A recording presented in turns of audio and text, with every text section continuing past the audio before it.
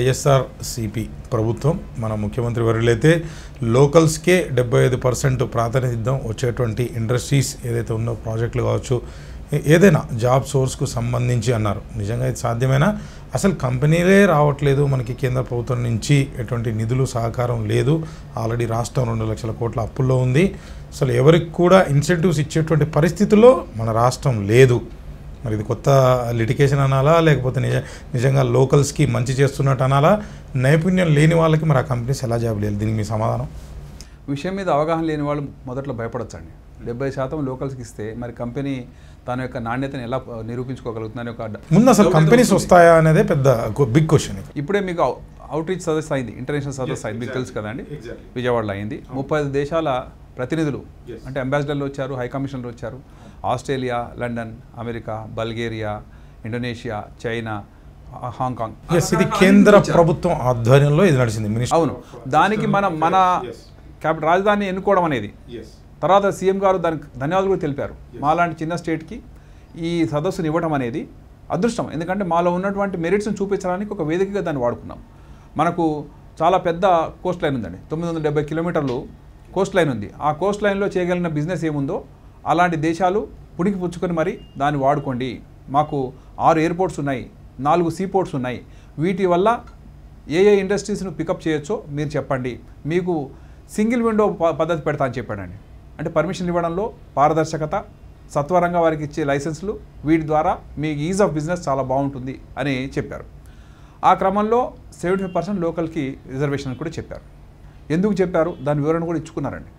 చాలామంది దీన్ని వివాదాస్పదమైన నిర్ణయం అని అంటున్నారు అని ముఖ్యమంత్రి గారి నోట్లో వచ్చినప్పటికి కూడా దాని వివరణ నేను ఇస్తున్నా అని చెప్పి దానికి కొంచెం సమయం కేటాయించి మరి చెప్పారు. ఏంటి అని అంటే, ఏ ఇండస్ట్రీ మనకు వచ్చినా దానివల్ల కొంత పొల్యూషన్ వస్తుంది. ఎయిర్ పొల్యూషన్ కానీ, వాటర్ పొల్యూషన్ కానీ, కెమికల్ పొల్యూషన్ కానీ, ఏది చేసినా సరే అందులో ఉన్నట్టు ఆ పొల్యూషన్ వచ్చినప్పుడు అక్కడ లోకల్ ఏరియాలో ఆ పొల్యూషన్ నింపుతూ లోకల్ ప్రజలు ఎందుకు దాన్ని భరించాలి, అసలు దాన్ని ఎందుకు మనం సమ్మతించాలి? ఏదో ఎక్కడో జపాన్ నుంచి వచ్చిన వాడు మన దగ్గర ఇంట్రెస్ట్ పెట్టి మొత్తం పొల్యూట్ చేస్తుంటే మా ఊరికి ఏమొచ్చింది, మా ఊరికి ఈ నష్టం వచ్చినప్పుడు మాకు వచ్చిన లాభం ఏంటని అడగడంలో అది కనీస ధర్మం. ఏ వ్యక్తి అయినా సరే, నేను పుట్టిన ప్రదేశ్లో నా బిడ్డలకి ఆ ఉద్యోగం వస్తుందంటే పోనీ కొంత అడ్జస్ట్ అవుదాం అంటే అనుకుంటారంటారు. లోకల్లో మా భూముల్లో వేరు కట్టుకొని వేరు ప్రాజెక్ట్స్, రోడ్స్ అనేసుకొని ప్రాజెక్ట్ డెవలప్మెంట్ చేసి థర్మల్ లాంటి ప్రాజెక్ట్స్, పవర్ ప్రాజెక్ట్స్ వచ్చినప్పుడు కూడా పొల్యూషన్ ఎక్కువగా ఉంటుంది.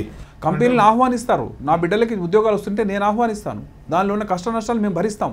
గ్రామ పెద్దలందరూ కూర్చొని నిర్ణయం తీసుకుంటారు, పలానా కంపెనీ రానిద్దాం, దానిలో 1000 ఉద్యోగాలు ఉన్నాయి, 750 మన వాళ్ళకు వస్తున్నాయి, అంతకుమించి మనకేం కావాలి, మన పిల్లలు చదువుకొని నిరుద్యోగం. అంటే ఆ ఊర్లో ఉన్నటువంటి వారికి సరే మీరు చెప్పినట్టుగా ఒక 1000 మందికి ఒక ప్రాజెక్ట్ ఏదో ఎనీ ప్రాజెక్ట్ వస్తే 1000 మందికి జాబ్ కావాలంటే ఆ 1000 మందిలో 75 మందికి 25 మంది పక్కన పెడితే 25 మంది ఏ స్టేటో లేకపోతే ఏ దేశమో ఏదో అనుకోండి. సో ఆ 75 మందికి ఆ నైపుణ్యం లేకపోతే పరిస్థితి ఏంటి? ఇది ఒక రోజులో జరిగే విషయం కాదండి. మా ముఖ్యమంత్రి గారు చెప్పింది ఆల్రెడీ ఎగ్జిస్టింగ్ చూద్దాం. ఎగ్జిస్టింగ్ రన్నింగ్ ఇండస్ట్రీస్ ఉన్నాయి, వాటిలో 70% రిజర్వేషన్ చేయమని చెప్పారు. ఉన్న పళంగా వాళ్ళ స్కిల్ పర్సన్ తీసేయలేరు కాబట్టి ఆయన 3 సంవత్సరాలు టైం ఇచ్చారు ఎగ్జిస్టింగ్ యూనిట్స్కి. ఇప్పుడు మీరు మెల్లగా ఎవ్రీ 6 months మీరు స్కిల్ డెవలప్మెంట్ కోసం మీ రిక్వైర్మెంట్ మాకు అందించండి. ఏపీ స్కిల్ డెవలప్మెంట్ కార్పొరేషన్ ఒకటి మొదలుపెట్టారు. దాంట్లో ఎవరికి ఏం రిక్వైర్మెంట్ కావాలనేది ట్రైనింగ్ ఇవ్వడానికి ప్రభుత్వ ఖర్చుతో చేస్తామని చెప్పారు. కేవలం ఫ్యాకల్టీ మీది, మీకు ఏం కావాలో మీరు చెప్పండి, దానికి అయ్యే ఖర్చు మేము భరిస్తాం. అలా ఫేస్డ్ అవుట్గా 3 సంవత్సరాల్లో మా వాళ్ళకి 70% దాకా రండి అని వాళ్ళకి చెప్పారు. వాళ్ళు ఒక విధంగా అడ్జస్ట్ అయ్యారు. ఈ మోడల్ ఏంటి, ఇది చెప్పడానికి చాలా ఆశ్చర్యకరంగా ఉన్నప్పటికీ కూడా ఇది నిజంగా పాసిబిలిటీ ఉందా అంటే మెజారిటీ కంపెనీస్ దానికి మెల్లగా కంప్లైంట్ అవుతున్నాయి. ఎందుకు అవుతున్నాయి కంప్లైంట్ అంటే అంగీకరిస్తున్నారు. మధ్యప్రదేశ్లో కూడా చేశారండి ఇది. మీరు 70% అంటే చాలా గొప్ప ఆయన 70% కమల్నాథ్ గారు ఆల్రెడీ రిజర్వ్ చేసి పెట్టేశారు. అది ఉంది, అది వాడుకలో ఉంది, ఆ విధంగా రిజర్వేషన్ అమలు అవుతున్నాయి.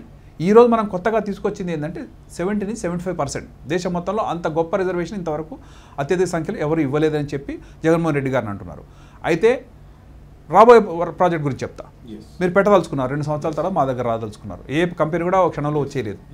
వాళ్ళు ల్యాండ్ చూసుకోవాలా, దాన్ని రెడీ చేసుకోవడానికి టైం పడుతుంది. ఈ క్రమంలో కంపెనీ మీరు కన్సెప్షన్ స్టేజ్లోనే మాకు ఇటువంటి స్కిల్స్ కావాలని చెప్పండి, మా లోకల్ బాయ్స్లో ఏ ఉందా లేదా, ఉంటే సరే, లేకపోతే వెంటనే మాకు రిక్వైర్మెంట్ ఇవ్వండి, వెంటనే శిక్షణ తరగతి మొదలు పెట్టేసేయండి. మా కార్పొరేషన్ మీ దగ్గరే ఉంటుంది, క్యాపిటల్లో ఉంది. ఆ క్యాపిటల్లో శిక్షణ తరగతి పెట్టి మీరు పెట్టే లోపు ఎంతమంది కావాలో వాళ్ళని ట్రైన్ చేసేసుకోండి. అసలు సెంట్రల్ వాళ్ళ నుంచే ఉంది స్కిల్ డెవలప్మెంట్ ప్రోగ్రామ్, దానికి మినిస్ట్రీని కూడా పెట్టడం జరిగింది, దానికి 3,000 కోట్లు కూడా ఈరోజు కేటాయించడం జరిగింది.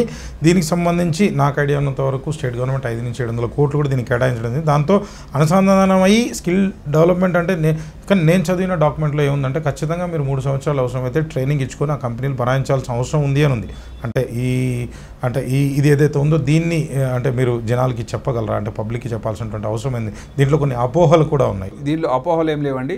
వారు అడిగిన విధంగా మేము స్కిల్ని డెవలప్ చేస్తాం. ఒకవేళ మా దగ్గర ఉన్న పిల్లల్లో అటువంటి స్కిల్స్ లేకపోతే మీరు మీ వాళ్ళని తీసుకొని స్లోగా ఫేజ్ అవుట్ చేయండి. మేము రిలాక్స్ చేయమని అనట్లా, ఫేజ్ అవుట్ చేయండి. మీరు కంపెనీ మొదలుపెట్టారు, కేవలం 60% మంది మా వాళ్ళు ఉన్నారు స్కిల్ పర్సన్స్ అంటే మీ 60 తీసుకొని మీ కొంతమంది పెట్టుకొని ఎవరెవరు షార్టేజ్లో ఉన్నారో వాళ్ళకి ట్రైనింగ్ ఇవ్వడానికి మేము సిద్ధంగా ఉన్నాం. అంతేగాని మా వాళ్ళు బుద్ధిమాంద్యంతో లేరండి. మా దగ్గర పిల్లలు అంటే ఒకవేళ ట్రైనింగ్లో కూడా ఫెయిల్ అవుతే వాళ్ళు ఖచ్చితంగా ఇంటర్వ్యూ పెడితే బయట వాళ్ళని తీసుకోవచ్చా లేదా? ఇది ఒక కంపెనీలో అడిగేటువంటి ప్రశ్న కూడా రేపు పొద్దున ఇదే ఉత్పన్నం అవుతుంది డెఫినెట్గా ముందుకు రావాలంటే. ఎందుకంటే ఈ రోజున ఇన్సెంటివ్లు కూడా మన రాష్ట్ర ప్రభుత్వం ఇచ్చేటువంటి పరిస్థితులు లేదు. అసలు కంపెనీలే రావు దేవుడో ముర్రో అంటే ఇది కొత్త స్కీమ్ అని చెప్పి భయపడుతున్నటువంటి పరిస్థితి ప్రతిపక్షాలు కావచ్చు, పబ్లిక్ కావచ్చు, ఇంకా మీలాంటి మేధావులు కూడా కావచ్చు, పార్టీ నాయకులు కూడా కావచ్చు. కంపెనీలు రాకపోవడం అనేది ఏం లేదండి. మీరు ఆ సదస్సు తర్వాత చూస్తే ఎన్నో కంపెనీలు ముందుకు వచ్చినాయి. మీకు తెలుసో తెలియదో ఇప్పుడు కియా కంపెనీ కారు అది ఆల్రెడీ స్టార్ట్ అయిపోయింది. సెంట్రల్ గవర్నమెంట్ నిజంగా అది టీడీపీ వారు క్లెయిమ్ చేస్తున్నారు, కానీ అది బీజేపీ గవర్నమెంట్ వైఎస్ఆర్ గారు రాసిన లెటర్కి పర్యవసానంగా వచ్చినది. అప్పట్లో కియా డైరెక్టర్ గారు వైఎస్ఆర్ గారికి సమాధానం ఇస్తారు. మోడీ గారు కూడా క్లెయిమ్ చేశారు. మరి ఎవరిది అనుకోవాలి? సరే, సెకండరీ ఇద్దరు చేయొచ్చండి, ఎందుకంటే అది మన రాష్ట్రం ఉంది కాబట్టి మనకు కొంత క్రెడిట్ దక్కాలి. అయితే మీరు చెప్తున్న దాంట్లో ఉదాహరణకు ఒక స్కిల్ సరైన లెవెల్లో లేదు. దానికి కారణం ఎవరు? మీరు 3 years టైం తీసుకున్నారు, స్కిల్ కావాలని మేము ట్రైనింగ్ ఇవ్వని మీ ఫ్యాకల్టీని అడిగాం. మా పిల్లలు ఆ స్థాయికి రాకపోతే దానికి కారణం ఎవరు? మీరు ఇచ్చిన ట్రైనింగ్లో లోపాలు ఉన్నాయా, లేక మీ ట్రైనింగ్ కొంతకాలం తీసుకోవాలా అనేది అప్పుడు చర్చించుకోవచ్చు. తప్పితే అసలు మీ దేశంలో స్కిల్ పర్సన్సే లేరు, మీకున్న పిల్లలు నేర్పించడానికి అర్హతే లేదు. ఏ కంపెనీ కూడా అర్హత లేదు అని చెప్పదు. ఆల్రెడీ రెడీమేడ్ ఉన్నటువంటి వాళ్ళకు ఒక 6 months 3 months ప్రొవిజన్ పీరియడ్ ఏదో పెట్టి దాంట్లో ట్రైనింగ్ ఇచ్చుకొని తీసుకుంటారు. కానీ రాకపోతే పరిస్థితి ఏంటి? తప్పకుండా మన ఇంకో ముఖ్యమైన విషయం చెప్తాను. ఆంధ్రప్రదేశ్లో ఉన్నటువంటి మేధస్సు మొత్తం దేశంలో లేదండి. నేను ఆంధ్రప్రదేశ్ చెందినవాడినే, నేను తెలుగువాడిని. జాతీయ స్థాయిలో నేను 2 సార్లు నేషనల్ ఇంట్రెస్ట్లో ఫస్ట్ వచ్చాయని చెప్పాను. నేను చేసిన దానిలో కూడా నా వెనక ఎవరున్నారో చూసుకున్నాను. 100కి 45 నుంచి 50% తెలుగు వాళ్ళే ఉన్నారు. చండీగఢ్లో మేము చదువుకునే రోజుల్లో తెలుగే మాట్లాడుతున్నాం. అక్కడ లోకల్ పర్సన్స్ ఎవరు లేరు, పంజాబీస్ లేరు, బీహారీస్ లేరు, ఉత్తరప్రదేశ్ నుంచి లేరు. ఎందుకంటే మెరిట్ వైజ్ చూస్తే తెలుగు వాళ్ళే టాప్లో ఉంటున్నారు. కాబట్టి ఏదైనా పని అప్పచెప్తే తెలుగు వాళ్ళు త్వరగా పికప్ కాగలరు. వారిలో ఉన్నటువంటి సంకల్పం అలాంటిది, వాళ్ళు ఉన్నటువంటి నైపుణ్యం అలాంటిది, వారి మేధస్సులో ఉన్నటువంటి ఆ మెరుపులు మీరు బయటకు తీసుకురావాలి. తప్పితే మీరు పనికిరారు, లేక మా వాళ్ళు ఉంటేనే మేము కంపెనీ చేస్తామంటే అది వృధా ప్రయాస, వితండవాదం. మేము ఈ స్టేట్లోకి మీరు వచ్చారు, మీరు లాభం సంపాదించడానికి వచ్చారు, మీకు కావాల్సిన రాయితీలు మేము ఇస్తామంటున్నాం, సింగిల్ విండో ద్వారా లైసెన్స్ ఇస్తామంటున్నాం. ఎవరైనా మేము లంచం అడిగితే మా దృష్టికి తెమ్మని చెప్తున్నాం. కాల్ సెంటర్లో 11 అంటే 1100 కాల్ సెంటర్లో ఏ అవినీతిలైనా సరే బయట పెట్టమని చెప్తున్నాం. వారం స్పందన కార్యక్రమం పెడుతున్నాం. ఈ మొత్తంలో కూడా మీ సమస్య పరిష్కారం కాకపోవడం అనేది ఎక్కడా ఉండదు. కేవలం మీ మనసులో ఉండాలండి. మేము ఏ దేశానికి అయితే వెళ్ళామో ఆ దేశానికి కూడా కొంత మేలు జరిగితే మంచిది. మాకు ఇంత లాభం చేయించినటువంటి ఈ ప్రభుత్వం తన అబ్బాయి తన యువతకి ఉద్యోగాలు అడుగుతుంటే దానిలో తప్పేంటి? ఇది మన రాష్ట్రమే కాదండి, ఈ ప్రాతిపదిక అమెరికాలో ఉంది. మీకు ట్రంప్ అనే అతన్ని చాలామంది ఎన్నో రకాలుగా ద్వేషించారు. ఆయన మాట్లాడే విధానం కానీ ఇరిటేటింగ్గా ఉందని చాలామంది చెప్పారు. ఎలక్షన్ ముందు చాలామంది ఆయన ఓడిపోతాడని అనుకున్నారు. అంత ర్యాష్గా ఉన్నాడు, చాలా అరగెంట్గా ఉన్నాడు. ఆయన మాటలు చూస్తుంటే ఆయన బిజినెస్ మ్యాను, ఆయన పాలిటిషియనే కాదు, తన వ్యాపారం పెంచుకోవడానికి ఎలక్షన్కి వచ్చాడని చెప్పి అన్ని నిందలు ఆ వ్యక్తి అంత గొప్పగా ఎందుకు గెలవగలిగాడు? ఆయన చెప్పిన ఒకటే మాట, American jobs are for Americans, అంతే. మరి AP jobs are for AP youth. దీంట్లో తప్పేంటి? Simple logic. కానీ ఆ రోజున హెచ్ఓన్ వీసాస్ అవి నేను తగ్గించేస్తాను అది అని అన్నారు, కానీ ఇంతవరకు అదేం జరగనట్టుగా అయితే మనకు కనిపించలేదు. నేను ఈరోజు చెప్పిన పదము 3 సంవత్సరాల తర్వాత ఆచరణకు వచ్చినా నేను సంతోషపడతాను. మా ముఖ్యమంత్రి కూడా ఒక ఓవర్ నైట్ చేయండి, మీరు నష్టపోండి, స్కిల్ లేని వాళ్ళతో మీరు బాధపడండి, అట్లా సాధ్యాల్ని మనం డిస్కస్ చేస్తున్నాం. అంటే ఇప్పుడు మేధావులకు వచ్చేటంటే అసలు మన రాష్ట్రమే మీరు అన్నట్టుగా ఇన్సెంటివ్లు అంటే ముందు రాష్ట్రంలో ఉన్నటువంటి మీరు ఏదైతే చెప్తున్నటువంటి 9 నవరత్నాలని మనం ఫుల్ఫిల్ చేసేటువంటి పరిస్థితుల్లోనే లేవు. ఆల్రెడీ 2 లక్షల కోట్ల అప్పు ఉంది. ఉన్నది ఆదాయం ఎట్లా వస్తుంది? మన దగ్గర ఇండస్ట్రీస్ లేదు అంటున్నారు. ఏదో మీరు చెప్పినట్టు ఇందాక విశాఖ పోర్ట్ ఏరియా తప్ప అసలు ఆదాయం ఎట్లా వస్తుంది? సెంట్రల్ గవర్నమెంట్ నుంచి మనం తెచ్చుకోవాల్సినటువంటి 40% అదే సరిగ్గా వస్తుందా రాదా? ఇటు చూస్తే పోలవరం, ఇన్ని ఇబ్బందుల మధ్య కొత్తగా ప్రాజెక్టులు ఎక్కడి నుంచి వస్తాయి, ఎట్లా వస్తాయి అనేది బిగ్ క్వశ్చన్. ఇప్పుడు చంద్రబాబు నాయుడు గారు అధికారంలోకి వచ్చేటప్పటికి 2014లో ఉన్న అప్పులు ఎంత అండి? 99,000 కోట్లు. ఆయన పదవిని దిగి వెళ్ళిపోయేటప్పుడు 2,60,000 కోట్లు. అంటే అప్పును అంత పెంచారు. ఆ అప్పును ఎందుకు పెంచారు, ఆ తీసుకున్న అప్పు సద్వినియోగం అయిందా అనే దాని లెక్కలు కూడా ఇప్పుడు తీస్తున్నారు. కేవలం అప్పు తీసుకోవడము, దాన్ని వాడకుండా సొంత అకౌంట్లు వేసుకోవడము, ఎంత పర్సెంటేజ్ వెళ్ళిపోయింది వాళ్ళ అకౌంట్లో అది జమ చేశారు, అది చూస్తున్నారు. అయితే అప్పు లేని రాష్ట్రం లేదండి, మీకు విషయం తెలుసు. అప్పు లేని రాష్ట్రం తేవద్దని నేను చెప్పాను. అప్పులు ఉంటాయి, కట్టగలిగే స్టేజ్లో ఉన్నామా అనేది ప్రశ్న. దాన్ని ఎలా రీపే చేయాలి, దీనికి కేంద్రం నుంచి ఎలా సహకారం పొందాలి, దీవి దౌత్యంతోనో ఏదో నైతికంగా మనం వాళ్ళు ఈ ప్రాధేయపడో సానుభూతో లేక సరైనటువంటి కారణాలు చూపించో వాళ్ళ దగ్గర తెచ్చుకునే అవకాశం ఉంటుంది. అంతేగాని ఇక ప్రాజెక్టులు రావు, ఇక్కడ ఉద్యోగాలు అలాంటి విషయం ఏమీ లేదండి. Andhra Pradesh is most flourishing state in India. దీన్ని రైస్ బౌల్ ఆఫ్ ఇండియా అంటారు. మీరు అన్నటువంటి పోలవరం కానీ, రాజమండ్రి బ్రిడ్జ్ కానీ, ఈ విజయవాడలో ఉన్నటువంటి కృష్ణ బ్యారేజ్ కానీ, ఇవన్నీ చూసినా సరే, ఇప్పుడు పులిచింతలు కానీ, నాగార్జున సాగర్ నుంచి చూసిన వాటర్ కానీ, ఇవన్నీ చూస్తుంటే ఇంతకు మించినటువంటి సారవంత ప్రదేశం దేశం మొత్తంలోనే లేదు.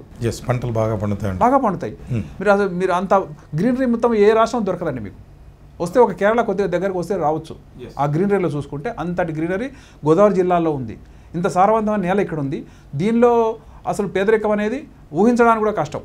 అలాంటి చోటకు వచ్చి కొన్ని ఇండస్ట్రీస్ పెట్టి మీకు అవసరం వసతులు మేము ఇచ్చి మా పిల్లలకు ఉద్యోగం ఏమంటే రాయలసీమ, శ్రీకాకుళం తప్పితే ఈ ఏరియాస్ తప్పితే దాని వెనుకబాటుతనాన్ని తగ్గించడానికి జరుగుతున్న ప్రయత్నంలోనే ఇది. ఆయన చెప్పిన కడప స్టీల్ ప్లాంట్ చెప్పారండి, ఆయన 500 కోట్లు ఆయనే కేటాయించారు. తర్వాత వేరే దేశం వాళ్ళు మేము పెడతాము, స్టీల్ ఫ్యాక్టరీ కూడా పెడతామని చెప్పారు. పాస్కో అనే కంపెనీ పెట్టి పాస్కో పెడతా అన్నప్పుడు మా కడపలో పెట్టండి, అది చాలా వెనుకబడిన ప్రదేశాన్ని ముఖ్యమంత్రి ప్రాధాన్యపడిన చూస్తే ఆయనకు పేదల పట్ల ఎంత ఆదరణ ఉందనేది తెలిసిపోతుంది. కడపలో పెట్టండి, మేము ఆల్రెడీ 500 కోట్లు దాన్ని కేటాయించున్నాము, మీరు కూడా చేదోడు వాదడుకుంటుంది, ఒక ఉక్కు ఫ్యాక్టరీ పెడతామని మేము మాట ఇచ్చున్నాము, అందులో ఉద్యోగాలు మా పిల్లలకు వస్తే సంతోషపడతాము, ఏది పెట్టినా అనంతపురంలో పెట్టండి. ఈ విధంగా ఎందుకు అడుగుతారంటే ఆ రాష్ట్రాలు కూడా మిగతా వాళ్ళతో పోటీ పడగలగాలి. అక్కడ ఉన్న వాళ్ళు ఇదేదో మనకు భగవంతుడు ఇచ్చే శాపం అనుకోకుండా వారికి సాగునీరు తాగునీరు అందగలగాలి, ఇండస్ట్రీస్ రావాలి. కాబట్టి వాళ్ళు వలస పోకూడదు. గమనిస్తే అక్కడి నుంచి అందరూ బెంగళూరుకి వెళ్ళిపోతారండి. కాబట్టి అలా జరగకుండా వేరే వాళ్ళు మన దగ్గర వచ్చే విధంగా మీరు ప్లాన్ చేసుకోండి. మీకు ఏదన్నా అవసరమైతే నన్ను అడగండి తప్పితే మా పిల్లలకు ఉద్యోగం లేదన్న చోట నేను ఏ విధంగా వాళ్ళ ముఖం చూడగలను, వాళ్ళ నిరుద్యోగం నేను ఏ విధంగా పరిష్కరించగలను. వచ్చిన 3 నెలల్లో 4,01,000 ఉద్యోగాలు నేను ఇచ్చానే, మరి మీరు వచ్చినటువంటి దాంట్లో మీకు 1000 మంది ఉంటే దాంట్లో 70% లోకల్ పర్సన్స్ అడుగుతూ అనేక రైతులు ప్రకటిస్తుంటే కొంత ఆలోచించండి. దీనిలో వివాదాస్పదమైనది ఏమీ లేదు. ఇది ఒక basic demand of any chief minister, any democracy, any prime minister, any chief minister ఇదే అడుగుతాడు. అంతేగాని మీకు కష్టం వచ్చే పరిస్థితుల్లో మీరు పనిచేయమని అడగట్లేదండి. మా వాళ్ళు అప్ టు ద మార్క్ లేకపోతే కొంతవరకు మీరు పెట్టుకోండి, మా వాళ్ళు అప్ టు ద మార్క్ వచ్చిన తర్వాత వెంటనే వాళ్ళతో రిప్లేస్ చేయమని మాత్రమే అడిగాడు తప్పితే అందులో ప్రజల కోసం మేలు చేసే శ్రేయస్సు తప్పితే సొంత లాభాలు ఏమి లేవు. దానివల్ల ఫ్యాక్టరీ పారిపోతే అనుకుంటే అది జరగని విషయం. అది అవివేకులు అనుకుంటారండి. అయ్యో 75% రిజర్వేషన్ అడిగితే కంపెనీలు రావనుకుంటే అంతకంటే మూర్ఖత్వం లేదు. మొత్తం అమెరికా వాళ్ళు వచ్చి ఇక్కడ ఫ్యాక్టరీ నడుపుకుంటుంటే మనం తెల్లముఖమే చూస్తుంటే ఆ పరిస్థితి సార్ గమనించండి. అంతకంటే వర్స్ట్ సిచ్యువేషన్ మరొకటి మన దేశంలో ఉండదు.